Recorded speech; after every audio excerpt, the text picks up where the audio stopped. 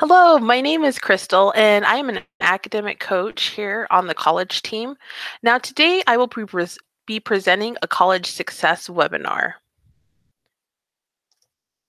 In this webinar, we'll be going over things of how to get started at OPSU, how to maintain good standing, and also student support and what resources are available for you. All right, let's get started.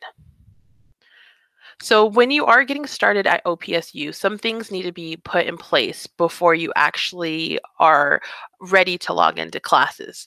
Firstly, you need to make sure you completed the financial aid process. You want to make sure you met with your academic advisor. They will be helping you register for classes each start. And once you do have those classes in place, then you need to order your textbooks. For textbooks, each start you can use a voucher code to charge your books to financial aid. And something to be aware of, ebooks are emailed, but if they are an actual physical book, these are going to be shipped. So when you are ordering these, just make sure that you are putting your physical address if you are ordering a physical book, so that way it's not sent to the campus. And there is also a really helpful OPSU textbook ordering guide that your academic coach can share with you. So when we're talking about ebooks, a lot of the courses you are going to take might require a Cengage subscription, which is basically an online subscription, an ebook, and this will provide you access to your course materials. So if you do have a Cengage subscription that you need, what will happen is you will be emailed a Cengage code, access code, once you purchase it. And then with this code is you need to put it on the Cengage link provided through your OPSU dashboard. And if you look over here, this is kind of what the access code will look like. It'll be a really long number, mix of numbers and letters, and then this is the access code that you will use. Accessing your courses. So courses won't be available until the very first day of classes.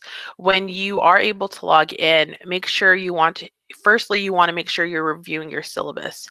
Now, with college classes, each class you will have a syllabus on attached, which is very important. It's going to have important information such as your instructor's preferred contact method and the required books for your class. It'll also have like your class policies, kind of a breakdown of grades. All the important information will be listed in your syllabus. You also want to make sure that you are reading your emails and you're checking your OPSU email address.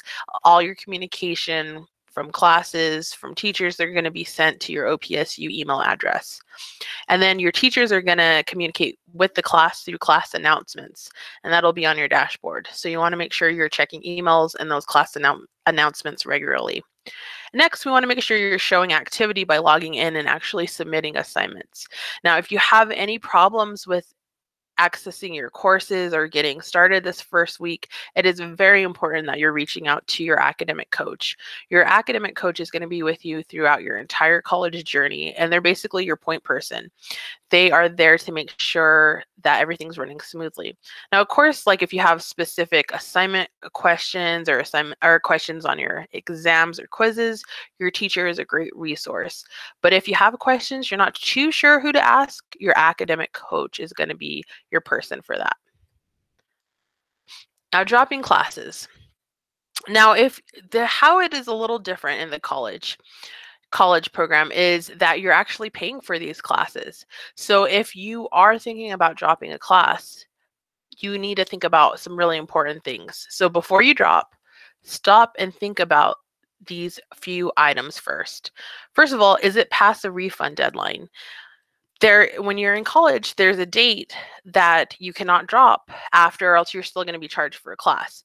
So if you drop a class past this refund deadline, you're going to not only not get the credit for the class, but you're going to have to pay for the class. Next, you want to consider, is this class a prerequisite for your next classes? If you don't take this class and you drop it, are you going to have to take it again, next term? Or is it your schedule going to be impacted where you're not able to take the next class because you didn't finish the first class? And then next, you want to really ask yourself, why do I really want to drop this class? Is it because I just don't like it? I'm not really, interested in the material? Because with college, you're going to be taking a lot of different courses. You're going to be taking history, math, science, art, and not all of the classes, I'll be honest, are going to be something that you're really interested in. For me, it was art. I had to take art classes. I hate to draw. Like, that's the last class I wanted to take, but I had to take it to meet my requirements. And so, that's something you're definitely going to experience as well. But the classes that your advisors recommend are classes that you need to take for your degree. They're not going to put you in classes that you don't need. They're going to put you in those classes for a reason. You also want to consider, will this impact my financial aid? So sometimes here, if you do drop a class and it shows that you have not, it's an attempted class, but you haven't passed it, that will definitely affect your financial aid. And we'll go into that in a little more detail in this webinar. And then lastly, have I talked to my academic coach about this? Before you drop a class, or even if you're thinking about it, you need to reach out to your academic coach so they can best help you with the situation. So this is a list of common OPSU holds that you might see.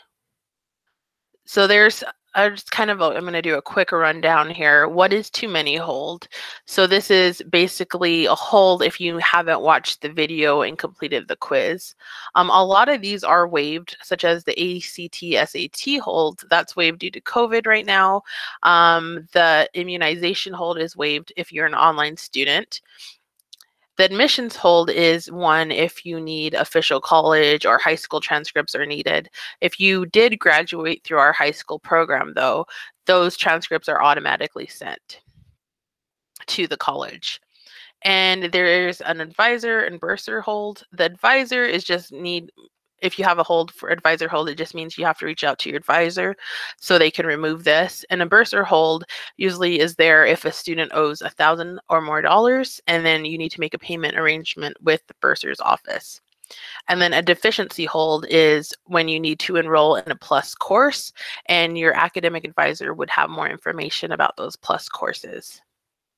But yeah, this is kind of a good example, a little cheat sheet of if you do have a hold, what does it mean? But yeah, if you have questions about any of these, definitely reach out to your academic coach who can help you. All right, so maintaining good standing. So when you are in college, it's all about maintaining good standing with the college. We're going to be going over a little bit about GPA requirements, academic standing, and then also again dropping courses. So with your GPA, you do need to maintain at least a 2.0 to remain in good standing. And that 2.0 is about a C average. If you do not get that, then you will be at risk of being either an academic notice, academic probation, or academic suspension. You'll hear a lot about SAP in college, which is satisfactory academic progress. And this basically just kind of goes into more detail about what an academic notice is, what probation is, and what suspension is. But I always like to refer to this college handbook if you have any questions. And let me just show you what it looks like here. So this is the OPSU college handbook, their general catalog, and it's over 200 pages of policies. Like, you have your calendar here, everything that you need to know about tuition, um, about like the map, campus map, the policies about academic probation, anything like that is going to be in this. So this is very helpful to have to refer to.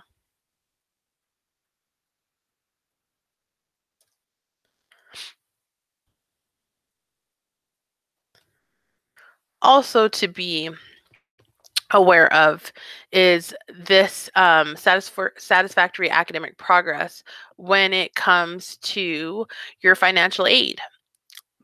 Not only do you need to keep a 2.0 to remain in good standing with OPSU, but you actually have to maintain certain progress to keep your financial aid.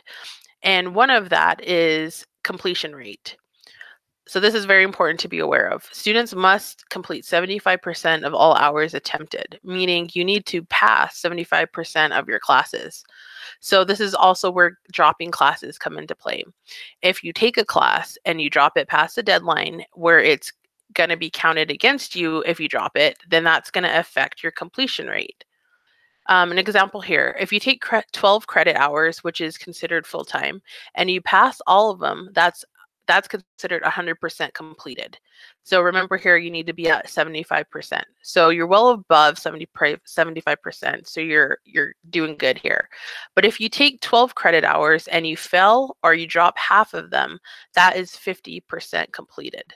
So that's going to put you in hot water here because you're at 50% when you need to complete 75%. So let's say you get the 2.0, you're in good standing.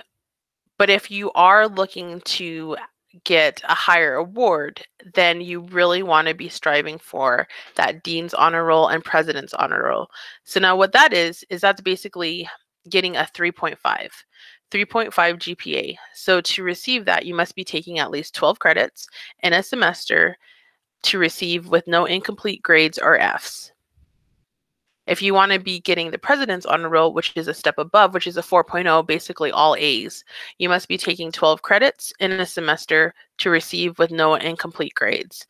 Now, of course, 2.0 is what we strive for. That's the sweet spot. That's going to keep you in good standing. But of course, if you're really wanting to reach honor roll, absolutely go for the 3.5 and higher. These are excellent things to have on your transcript, and it's going to put you in a better place to be receiving scholarships in the future. So I definitely recommend striving for those. Now, if you are able to maintain an honor roll GPA, and you've done it throughout your entire bachelor program, then you can graduate with honors, which is something that's really cool. So if you get a 3.5, that's considered cum laude, and you must receive the 3.5 cumulative GPA your entire program. If you get a 3.75 throughout your program, then that's magna cum laude. And then finally, the 4.0 summa cum laude is a 4.0, that's a GPA that's earned. And if you have more questions about this, you can definitely refer back to that catalog because it'll go into a little bit more detail with this. Back to dropping courses. Okay, so if you drop a course, like I said, be sure you double check with not only your academic advisor, but your academic coach, because dropping courses can affect your pace. Because remember, we need to be completing 75% of attempted classes, or else we can be in hot water with financial aid where you might not be receiving funding for financial aid. And then also can affect your standing. It can affect your overall GPA and your academic standing. So before you drop, stop and think. Think about a couple of things and reach out to your academic advisor and academic coach. All right. Something also that's very important is financial aid time frame. So if you are receiving any sort of financial aid, they're not going to be giving you financial aid for unlimited time, right? You're in a 4-year degree program. So you can only receive financial aid in a certain amount before, financial aid's like, hey, you should be graduated by now. So definitely something to be aware of. So students that are enrolled, this will apply to you, that are enrolled in a 4-year degree program may attempt 160 semester hours to complete the program. So they'll give you 160 hours to complete your 4-year degree. And then just to give you a little bit of reference, it usually takes about 120 hours to complete your bachelor's program. But after 160, if you haven't gotten your degree, then there's going to be a cutoff for financial aid. And then this is also something that you can bookmark that has more of the policies with financial aid. All right, student support. So yes, absolutely, high school is different than college. With college, there's still help available, and we're going to be going over those resources, some of the support staff, and then making connections. The biggest thing with college, I feel like, is self-advocacy, speaking up for what you need. So no one is going to ask, besides your academic coach, no one's going to ask, your teachers aren't going to really always reach out to you about stuff. If you have a problem, you really need to be the person that is speaking up. No one cares about your education more than yourself. So in college, communication is key.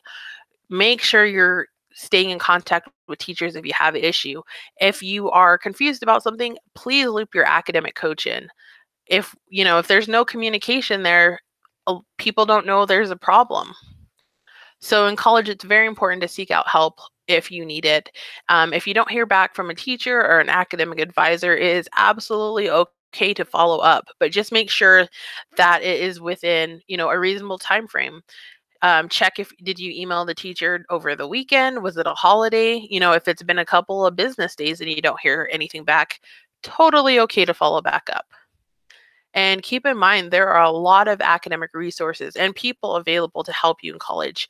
Your teachers are more than happy to help if you need extra assistance. You can ask to set up a Google Meet or a Zoom meeting with them.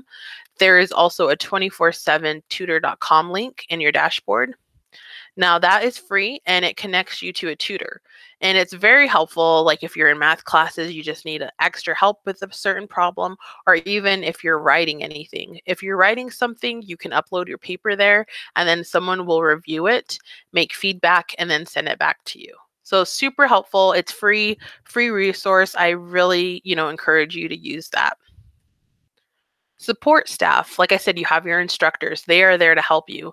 You have your academic advisors, your academic coach who will be with you your entire college journey. Your enrollment counselor is going to be with you for the first week to make sure everything's running smoothly. So you have that support as well. And there is an OPSU resource guide that is really helpful that we put together. And this basically gives you a rundown of who your academic advisor is, their best contact information, and then also who to contact if you need tutoring help, if you need technical help, how to get a hold of the help desk, your academic coach information here, the registrar, bursar's office, financial aid, the bookstore. Everything you'll need will be right here in this resource guide.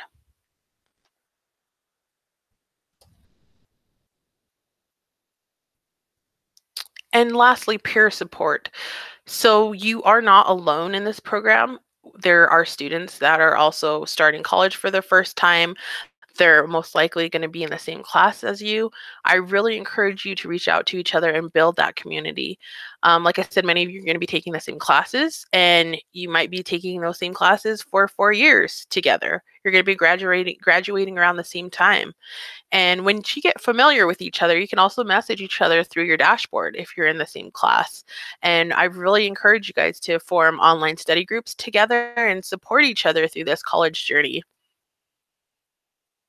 I will leave you with one of my favorite quotes from Nelson Mandela. Education is the most powerful weapon which you can use to change the world. Education is so powerful, and college isn't easy. So if you ever do feel discouraged, know that there are people here rooting for you, that are wanting to be that support for you, and really remember why you got started. Are you doing this for your family? Are you doing this for yourself?